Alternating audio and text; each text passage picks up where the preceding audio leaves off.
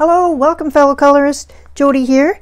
I am going to do a short video today. I wanted to get this out in a timely manner because April was my birthday month, and I wanted to quickly address and thank all the people that gifted me some wonderful coloring and craft related items, and I wanted to do that in a timely manner. So I'll include a few of the items that I purchased myself just because I was at Michael's. I'm always checking out the clearance bin, so we'll start off with a clearance item. So in the clearance bin for $3, it was $9.99, and I picked it up for $3, was a 6-pack of light brown acrylic paint, and they're just in the small tubes or small bottles. They have a swatch on top, and I thought that they were great. They kind of reminded me all of skin tones or earthy colors, and I thought they would be great for using in backgrounds. And I like the fact that they were already swatched on the top. There's no name, color names or anything on them, but that's fine. I don't need them. So it's 6 bottles, 2 fluid ounces each of acrylic paint. Another acrylic paint related item was I picked up the other acrylic paint that I got a couple of months ago ended up all being metallic, and they were in the clearance bin. These ones were not in the clearance bin, but they were a 4-set, and they were called Coastal Colors. So they're matte acrylic paint, so that is a difference than the other ones, which I have are all metallic. So I received coral, beach glass, a silver, and pool blue. And these are items, or all of these acrylic paints I use as backgrounds. And right now I'm doing a series on backgrounds, and I have used acrylic paint. In fact, I used this pool blue recently in a couple of backgrounds that I did film. The series on backgrounds just started last week. Next week, or actually this Friday, will be a video on acrylic paint, so I look forward to seeing that. The background series is going to go on for a little while. I'm going to cover a whole bunch of backgrounds, so if you've got a favorite background that you want me to cover, just drop a comment below. So I got a couple of books from my son for my birthday. I got Johanna's Christmas, and I also got Johanna Basford's Room of Wonders. So the Christmas book, I was quite excited because I didn't have it before, and we don't really get a lot of time. Christmas is usually a very busy time, and lots of people have so many Christmas books and pictures to color that I thought it would be nice to do a Christmas in July. So in July I'm going to be doing a bunch of Christmas pictures, and so I thought it was great to have this book, and it'll be included in my Christmas in July. And then Rooms of Wonder I had not purchased before.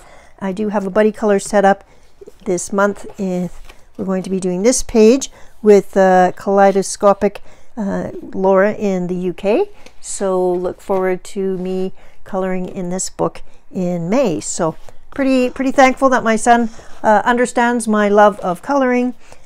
And then I got a gift card sent to me by Amanda Colors, so I really appreciate that, Amanda. I asked her if she had this book because I would like to pick a book that she also has, so we can do some buddy colors in it and stuff. So she said she did have this book. So this is my first R.J. Hampson book, and it's A Frog's Tale, a Mr. Fogarty coloring book.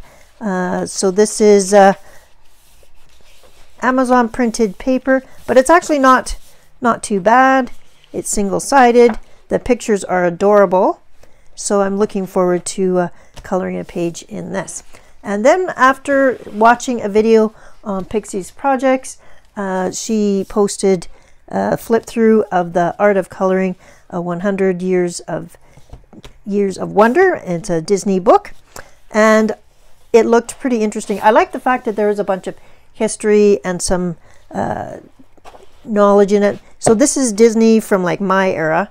I'm not up on all the latest Disney movies, but I definitely am familiar with all the original Disney, and I like the fact that there was history and old pictures in this. So I look forward to coloring in this, and thank you for enabling me. And so Amanda's generous gift allowed me to get both of these books.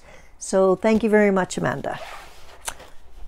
And then we go on to something that my sister bought me, and she is supporting my new hobby of diamond painting. So this is what she bought me. A lovely gift from my sister in the States was a diamond painting storage unit. Oops, sorry.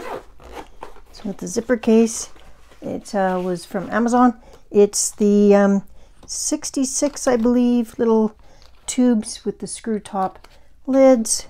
And then it also came with some extra tools and some baggies and wax and 2 sizes of trays.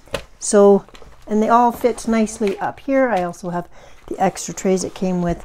She also sent me 6 diamond painting, so a variety pack, and I've put them into this large portfolio that I bought a couple of months ago.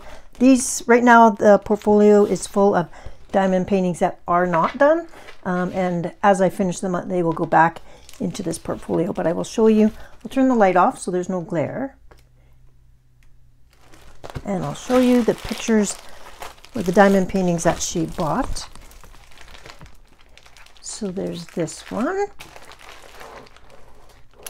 They're all 30 by 40.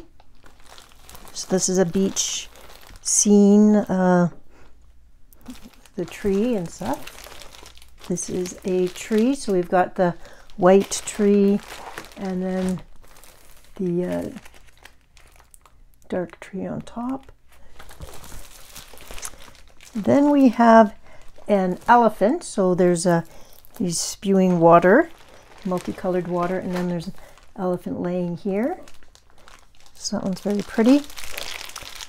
This one is of a girl with facing the opposite way, so it's a profile picture with a flower in her hair. This one is a peacock, very colorful. And this one is one that I'm going to probably try and do in May because it is a mermaid. So this goes along well with Mermaid. So I probably will pull this one out and do that. But I just want to say big thank you to my sister for the diamond painting items. 2 other things that I bought from Michael's is they were still having their Copic buy one, get one at half price. So I picked up 2 additional Copic Chow markers. I am keeping track of which ones I have on inventory on my phone using the Copic app. And it's an app that Amanda Colors highlighted in one of her videos.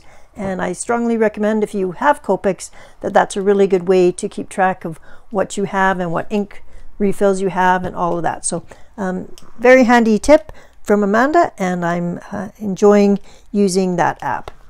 I also picked up a little rolly cart, and I will show you it here. The rolly cart is smaller than a standard one and fits nicely under my desk. So thank you very much for watching. Thank everybody very much for the gifts and the well wishes. It was very nice. I had a nice quiet birthday, and yeah, I'm looking forward to a full year of tackling some of these beautiful pages in these books and using the supplies that I got for my birthday, and also the supplies that I already have in my stash, and using them together. I hope you're having a colorful and creative week, and I will see you on Friday in my next video. Until then, have a great afternoon. Bye-bye.